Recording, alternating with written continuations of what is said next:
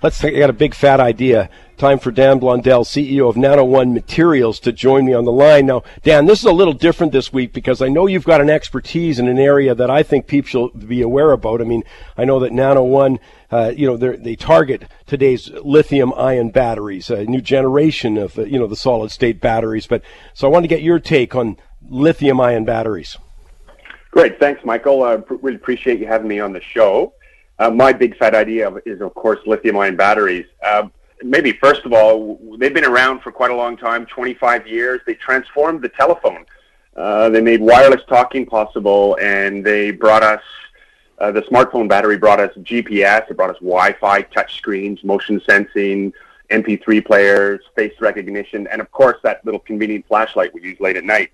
But, those batteries have come a long way since day one. The energy density and the cost of lithium-ion batteries has really been steadily improving, and now it's finally ready for prime time. We're at a transformative moment in time where lithium-ion batteries are going to start to make a big difference, transform the automotive and energy sector, and that's what's driving Nano One. That's for sure.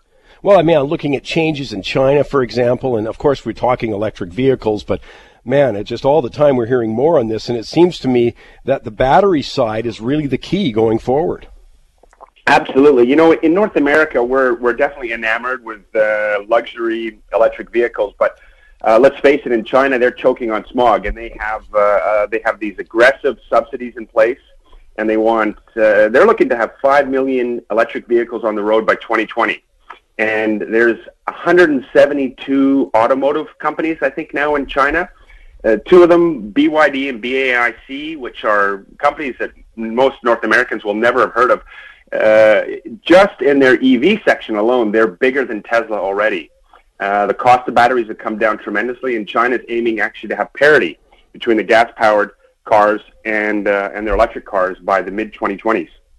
Yeah, I would think that would be a real key, going forward, and we're going to get there. But what are the opportunities? Now, I'm coming back because I know, you with Nano One Materials obviously are looking at that side all the time too. There's a lot of opportunities from blue chip right through to high risk. There's a very complex supply chain. You've got companies like Tesla and GM. Well, they buy their batteries from battery companies like Panasonic and LG. And LG buy their materials or chemicals from companies like BASF or Sumitomo Metal Mining. And at the top of the supply chain, you have materials like lithium, cobalt, nickel, graphite. They're all critical to the battery. Cobalt pricing has tripled in the last 2 years on the back of the demand for electric vehicle batteries. So there's lots of opportunities there. There's miners like SQM, Albemarle, Galaxy, Ganfeng. As for the new entrants, there's lots of them. They're large and small. I can't get into specific names, but we should be looking for transformative technologies that give these players access to the markets we've been talking about. Let me ask you a little bit about what you're doing, though, with Nano One Materials.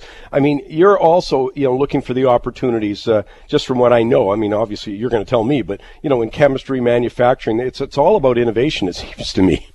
Yeah, so and what Nano One is doing, it's all about the opportunity to change the way we manufacture the materials, the energy storing materials that go into lithium-ion batteries, and bring new materials that have better properties so they store more energy, they last longer, they're cheaper.